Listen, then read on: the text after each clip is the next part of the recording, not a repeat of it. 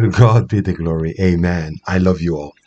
Um, I was meant to share this yesterday, but I just wanted to be sure before I basically release it today. And I believe it's a place where the Lord is just wanting to encourage somebody at the same time. Right. So, with this encouragement, I'm going to share two testimonies in regards to that in itself. And the reason why I'm sharing that is because in this time and in this period, we have to be really careful about the things that we are ordering to our houses and the people that we're living these orders to, because majority of you, I know that you have to go to work, and sometimes when you place orders, you might not you might not be around to receive it, because some of you basically leave that thing with my neighbor and things like that. And it's for that reason I just want to help us to understand that we have to be sober and be vigilant. Why? Because I believe that theft is on the rise. Do you see that? Because in the book of Isaiah, chapter 61, I believe verse 7 thereabout, it said, I hate robbery, says the Lord. But it's in this hour that theft is on the rise.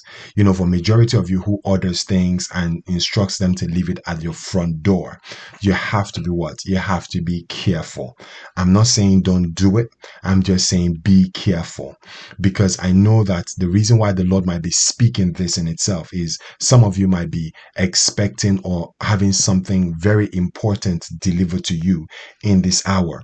So it is a place where you have to be careful, where you basically leave your packages when it's being delivered. And the reason why I'm sharing that is because while I was at university, I've been there before. Do you see that? I've been there before. I was, I used to be quite naughty in that regard.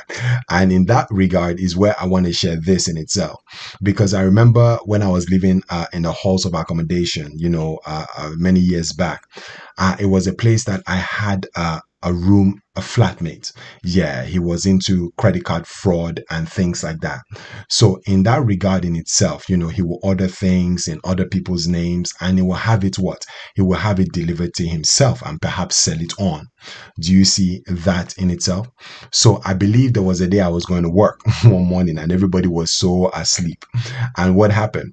I saw the postman at the door and they delivered this package. And what happened? I basically signed it and I went and kept it. I never delivered it to the person, and I went to work and I came back only to realize, wow, it was an Xbox in there. So I never said anything, I basically kept it. But what happened to the Xbox in the end? It got stolen. Do you see? Whatever a man sows, he will reap, because, it was retrieved in an ungodly way. It was for in a very bad behavior that was, it's stealing in regards to that too. And for that reason, it was stolen too. Do you see that in itself? So whatever a man sows, he will reap. So I'm glad, that was taken off my hands. So the accuser had to stop accusing because it was a stolen property.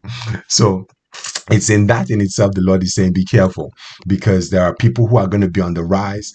Because I remember as well there was somebody who used to a uni, a friend to somebody as well. He will have things ordered and he will go and wait in the person who owned the address and wait in their house to collect the parcel. Do you see that? So it's a place where the Lord is also encouraging that you have to be careful when you order things, because there are people who are just lurking around. When you basically order it, they see it on the step. What do? They take it and then they walk away with it. Do you see that? They walk away with it like nothing happened. And I believe it's because of all that is happening, all these Christmas things that is happening. And a lot of people, they want money and whatever it is. And for whatever reason, that's why they are behaving the way they behave. But love them and pray for them. I know their behavior might not be right, but love them and pray for them. Why? Because I was watching a testimony where a woman, her laptop got robbed. And then eventually the person who robbed it, she began praying for the person and blessing the person and praying for the person and blessing the person. And in that in itself, the person began to watch a testimony, and a sermon on the laptop and basically returned it in itself. So it's a prayer that you continue to bless them, because the Bible says, bless those who persecute you and what? Pray for those who despitefully basically use you. So in that in itself, the Lord can basically change your heart, or in itself, allow restitution one way or the other. Amen. To God be the glory. So that in itself is the first dimension. And the second dimension is this. I want us to be careful at the same time of the people that we give our addresses to. Can you see? I know in this hour, a lot of people, just like I was sharing in the first one, in this second dimension, we have to be careful in this hour whom we share our addresses with. We have to be careful. So if it's, people on a personal note, be sure that, you're basically, you're in a place of peace that surpasses all understanding before you share that itself. And the reason why I want to share this, because the Bible says a man's enemy is a member of his own household. So it was a place where, and I'm grateful because the Lord basically reconciled my father. I remember many years back, I just finished from university and God allowed me to reconcile with him. It was then I found him for after how many years I never heard from him. I found him. So it was a place I was looking for a job. And he said to me, hey, give me your CV and things like that. And, I basically shared my CV with him. But upon sharing it, I didn't realize that my house address was on it. Can you see that? And like I've shared with majority of us here who have been on this channel, helping you to understand that my father was heavy into sorcery. Can you see that? He was so into sorcery and things like that, and witchcraft and all of those diabolical works before the Lord actually saved him. Do you see that? And when I gave him that CV, I didn't even know he was into that in the first place. And what was he doing? He was using my CV to release witchcraft.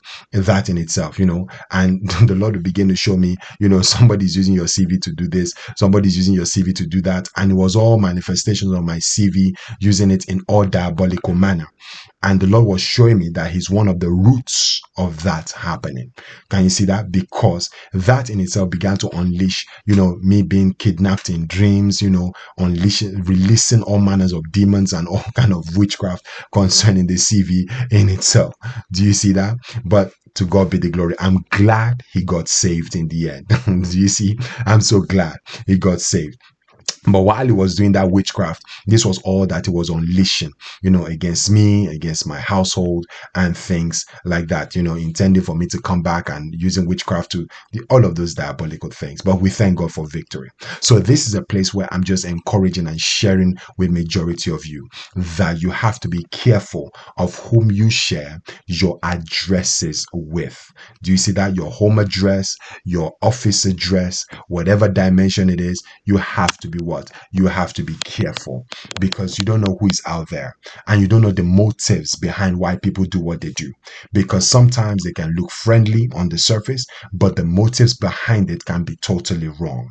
Do you see that? And I believe the Lord is just sharing this with somebody who is probably about to make, that move in itself. And he says, be sober, be vigilant, be careful at the same time, because sometimes the Lord can put you away somewhere and he says, nope, I don't want you sharing anything, not at all. Yeah, you can use it here, you can use it there, but not with people, not with that in itself.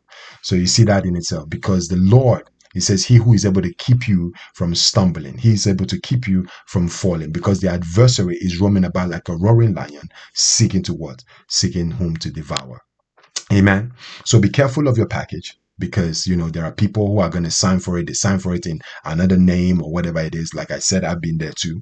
Thank God for the mercies of God. And if you've done this too, I release the mercy of God over you. And for the other people, be careful who you share your addresses with. The Lord loves you very much. In Jesus' mighty name, amen. God bless you.